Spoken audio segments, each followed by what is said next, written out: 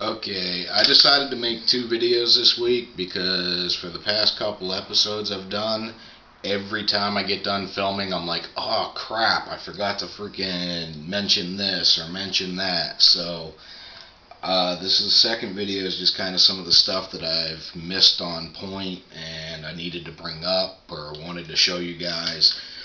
For one, the homemade diaphragm spring collapsing tool that I made worked wonderful. I was able to collapse the spring down a lot further than I was before without snapping it.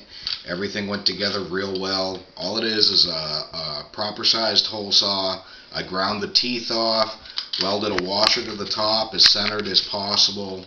It's a threaded rod, some washers. You got to grind down one washer so it fits tightly in where the throwout bearing goes. But when you do that, you can put a lot more pressure on it than if you had a loose fitting washer in there. So this worked really well, and like I said before, the tool to do this is $65 to $85, and I managed to build this one for less than $20. So I mean, it's really your choice. You can buy the tool to have it or just make this. I mean, it's cheap enough so even if you break it, you can replace it easily. So definitely worth taking your time on that. Second thing, I ran into something on the bike when I was doing the clutch. When I did the clutch originally, something was misaligned and basically the clutch wouldn't engage. But I had already soaked my clutch plates in oil, and then all the oil ran out because I never torqued the case down because it wasn't working right. And basically what happened was the clutch plates became what I call oil locked. They were stuck together, so even after I did it properly this time, the clutch would kind of work, but not completely. There's two ways to fix this. Another common thing are rusted clutch plates. And from what I've heard online, there's two ways to fix it other than tearing it all out, replacing your clutch plates. Make sure the primary case is full of the proper oil. You can put your bike up against a wall and start it and then put it into gear. That will most times break the rusted plates free so that they work properly. It would work on oil locked plates.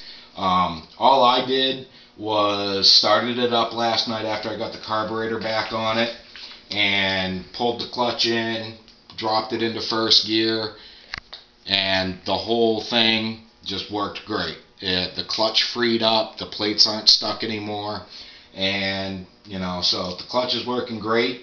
Carburetor took some time.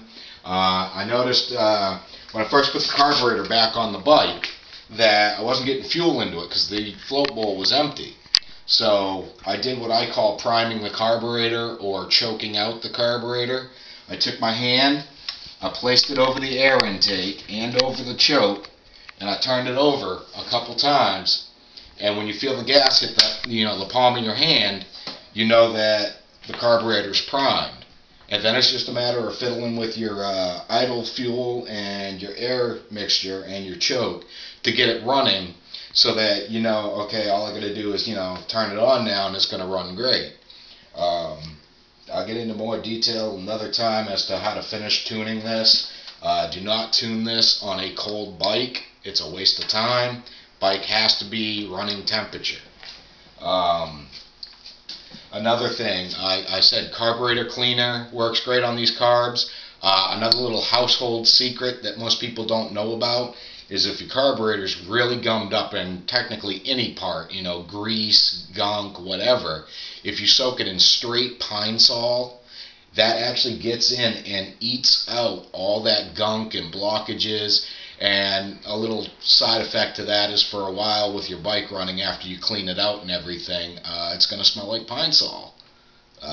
Neat little trick I learned when I was dealing with the S&S carb because it got really gunked up one time. Let me see, I got kind of a cheat sheet going here because I keep forgetting stuff. Oh yeah, and if you're going to go through the trouble of cleaning the spark plug or cleaning the carburetor, either clean your spark plugs or replace them before you try starting the bike. These spark plugs get fouled out really quick on these Harleys, especially the Sportsters. You know, I like to get as much life out of a spark plug as I can, so I pull it out, I clean it with some carb cleaner, I sand it, re-gap it, just make sure it's all clean, and it hasn't let me down. I go through spark plugs, you know, I change them out like every 2, maybe 3 years, if I can get that much life out of them. It really doesn't hurt anything to do it that way, and saves a few bucks, so the choice is really yours if you want to go through that. I also wanted to show you guys that the bike does run. Everything I did last night, all I did was hooked it up. I haven't messed with anything, so I'm going to show you it running, and that'll pretty much be the end of the video in a second. Okay, all you do, obviously, if you got a bike, you should know how to start it. Switch on, switch down here on, and I'm going to put the choke at 1/4. That should be enough. I like to prime mine 2 turns of the throttle. Oh, one more thing. Open the door. Do not start your bike in a closed garage. Think smart, people. And hit the start button.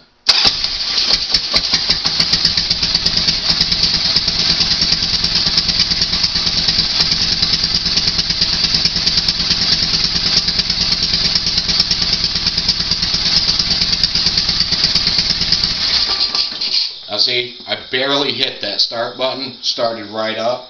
Another thing, they do not recommend that you tune your carburetor with the air filter off. The only reason I do it is I like being able to see what the hell I'm working on. With the air filter on, you really can't see what you're dealing with sometimes.